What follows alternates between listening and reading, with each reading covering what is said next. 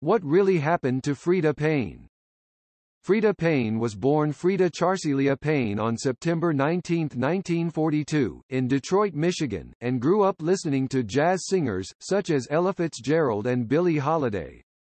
As a teenager, she attended the Detroit Institute of Musical Arts. She soon began singing radio commercial jingles and took part in local TV and radio talent shows.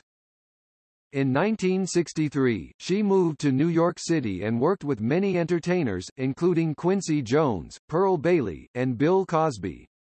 The next year, her debut album, a jazz recording with arranger Manny Alban entitled After the Lights Go Down Low and Much More, was released on the Impulse label.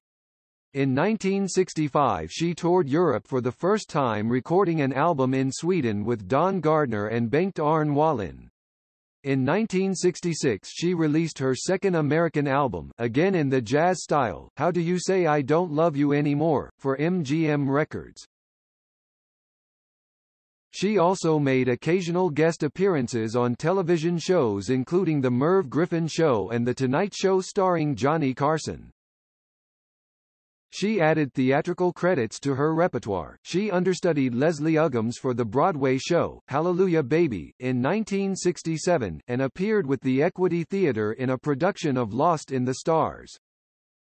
In 1969, her old friends back home in Detroit, Brian Holland, Lamont Dozier, and Edward Holland Jr., persuaded her to sign with their newly formed record label Invictus.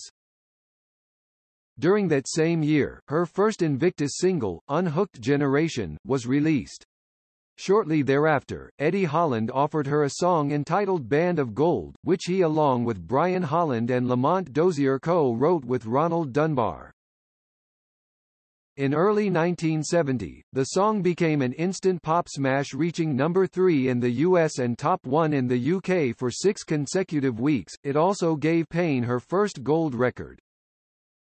Global sales were estimated at 2 million. An album of the same name proved to be fairly successful as well.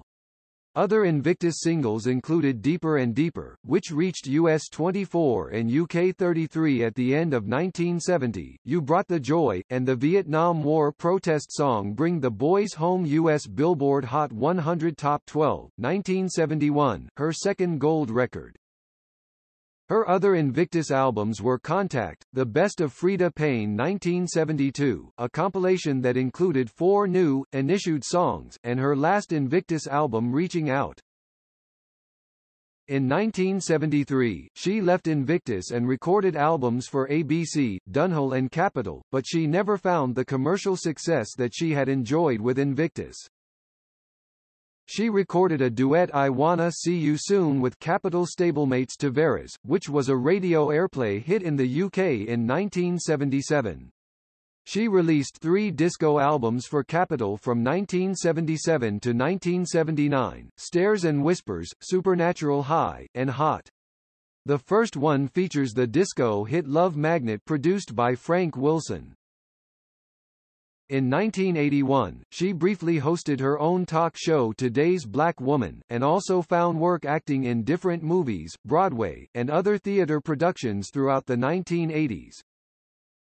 Although she was concentrating more on acting by that time, she never gave up music. In 1982, she recorded a single entitled In Motion for the Sutra label in New York, and in 1986, she recorded a remake of her old hit Band of Gold with Belinda Carlisle. In 1990, she recorded 3 songs for Ian Levine's UK Motorcity label, another remake of Band of Gold, Memories and Souvenirs, and Only Minutes Away.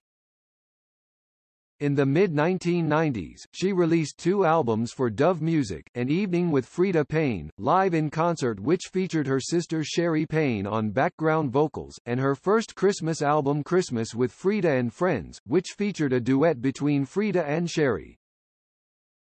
She also continued her acting career appearing in the films, Private Obsession, Ragdoll, Nutty Professor 2, The Clumps, and Fire and Ice. In early 2001, Payne released a new album entitled Come See About Me for the Volt Records label. In early 2003, she performed in a show called Love and Pain, with Darlene Love at Feinstein's at the Regency in New York, and at the Cinegrill in the Hollywood Roosevelt Hotel in Los Angeles, getting excellent reviews. During the early 2000s, the following compilation albums of her music were released: Lost in Love, Band of Gold, The Best of Freda Payne, Unhooked Generation, The Complete Invictus Recordings, and The Best of Freda Payne, 10 Best Series. In late 2002, Payne appeared with many R&B stars on the Rhythm, Love, and Soul edition of the PBS series American Soundtrack. Her performance of Band of Gold was included on the accompanying live album that was released in 2004. On April 22, 2009, Payne appeared on American Idol and sang Band of Gold. In February 2010, Payne joined Kanye West, Jordan Sparks, Jennifer Hudson, Barbra Streisand and many more on We Are the World for Haiti Relief.